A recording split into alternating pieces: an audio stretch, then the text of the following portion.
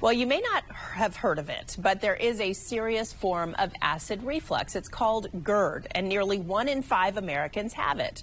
There's no medication to treat this, but there is a minimally invasive surgery to help relieve the symptoms. And we want to welcome Dr. Kevin Gillian of Virginia Hospital Center here to talk more about this condition and the treatment. Doctor, thank you for being here. My pleasure. All right, so first of all, what are the symptoms of GERD? What should people look out for, and how is it different from acid reflux? Well, I think people get confused because so much of what we do is focused at stopping acid, when what we're really dealing with is a plumbing problem. We're talking about all the fluid in our stomach coming up into the esophagus. We don't have this filter that only lets acid up. So basically, you know, the water you had, the coffee you had, the pasta you had last night, whatever's in your stomach, if it's able to come up into the esophagus, it creates symptoms.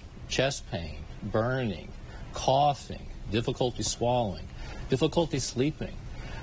And are these symptoms that are based on diet, or is it something, you know, hereditary? How do you know that you're maybe predisposed to having GERD? Exactly. So that is the problem that people deal with all the time. They think, well, I ate the wrong thing, I did it at the wrong time. It's mechanical. That's why I'm a surgeon, right? So we fix things. It's a mechanical problem. There's a weakness in the valve between our esophagus and our stomach. We all burp, we all belch, we can all throw up. Right. So that valve's not very strong. So anything that makes it less strong turns these symptoms into things that really torture people in terms of heartburn, chest pain, regurgitation. And so if you were to take the typical over-the-counter drugs like a Pepsid AC or something like that, it's not going to help you if you have GERD. It will make you feel better temporarily because it strips the acid out of the fluid that's coming up. So maybe it burns less. I see. But if you reflux 100 times a day and you take Pepsid, you're still refluxing 100 times a day on Pepsid or on pantoprazole or Dexilent or things like this. Got it. Okay, so tell me about this procedure that you do. You were the first surgeon in the DMV region 10 years ago to do this LINX procedure. Tell us what this is and how it helps people. So it's a minimally invasive surgery. It takes about 45 minutes to an hour in most patients. What we're doing is we're augmenting or reinforcing the valve that's not working.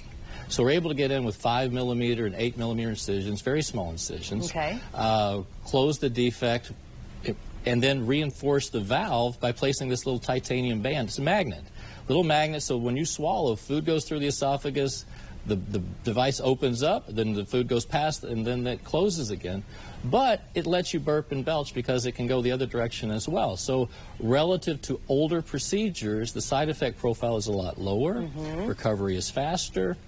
Results seem to be more durable. And you would know because you just did your 600th procedure, right?